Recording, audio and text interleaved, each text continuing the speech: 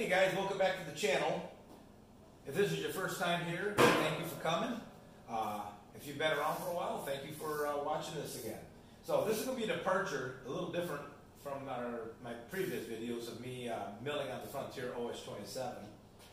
Today I'm going to show you how I sharpen my bandsaw blades using everything I have here. And I did build this myself out of just scrap parts. I only purchased a few items, and I'll put a description or a link in the description of this video of the items I have and the ones I purchased, where I got them, so on and so forth. So stick around and let's show you. Let's get a blade loaded up. And okay, the first thing we got to do is just get this blade loaded up.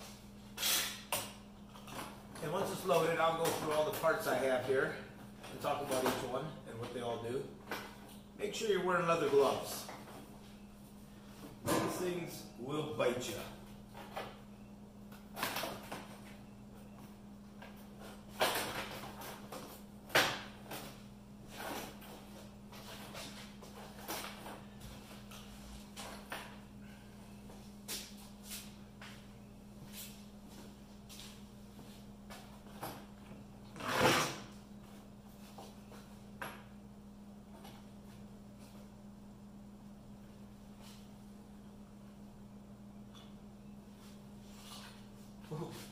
The bezel's broken on this. Okay, so first I'll just have you take a look.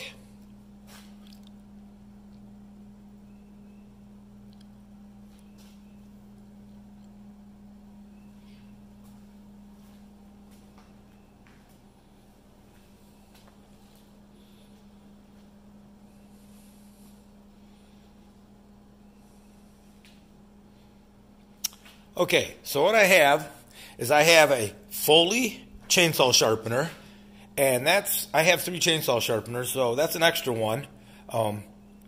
But it's simple to use.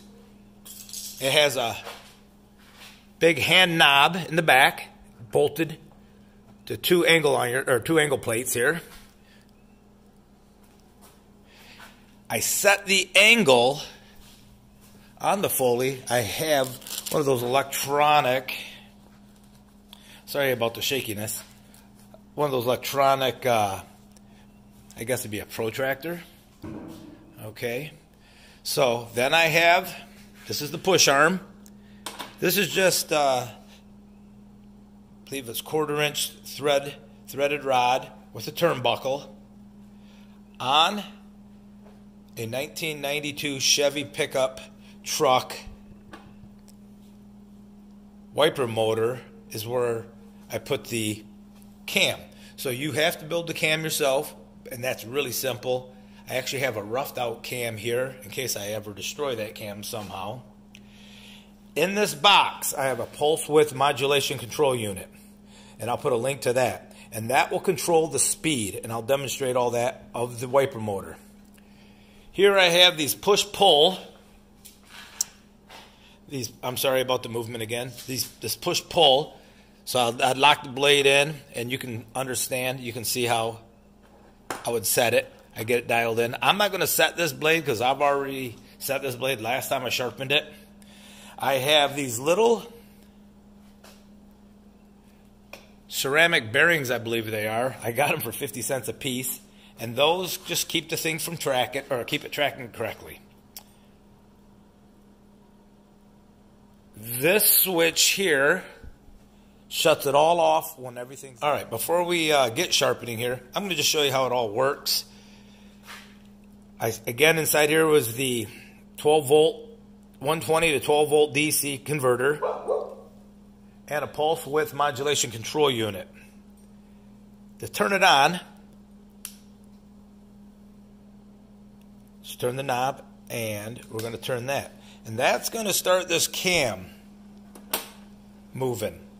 And as you'll see, it's going to start pushing the blade. And I can speed it up.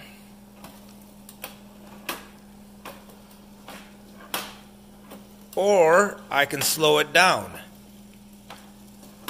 Now that cam is cut in such a manner that it will follow the groove or the gullet of the blade. If I have the Foley on, this sharpener, as it goes all the way around, I have a kill switch, and it will automatically trip it. So it'd be, here's the,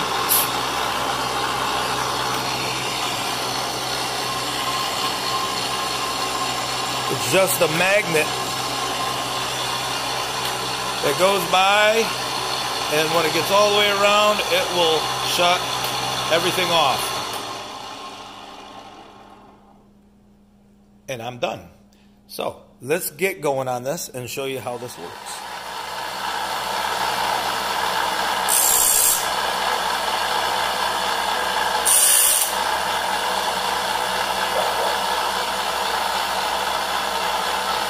Let's speed that up a little bit.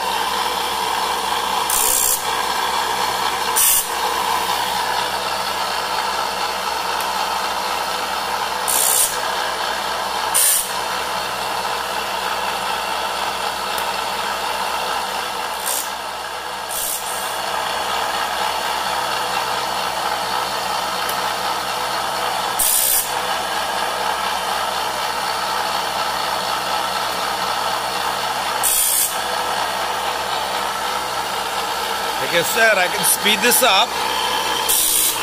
I usually run it in the 30s. Let's see where we're at. That's a nice speed. Now, as I keep sharpening, some of them are following the gullet and rubbing the gullet out pretty good. This is a newer blade, so I haven't sharpened this but once or twice. And the set, like I said on this one, was either, I think this one was a good set still on it. So, there it is in operation.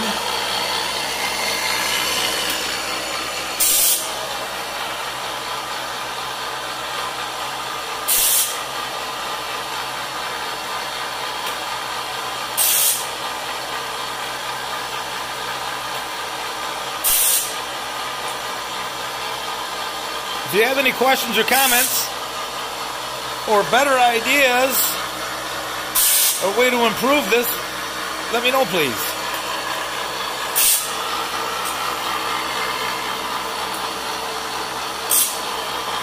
You do have problems sometimes if you got a broken tooth, or a couple of these blades I got here were not cut properly, meaning there was a few teeth that were cut. So thank you for watching, everybody. If you like this video, give it a thumbs up, comment, subscribe, and have a great day.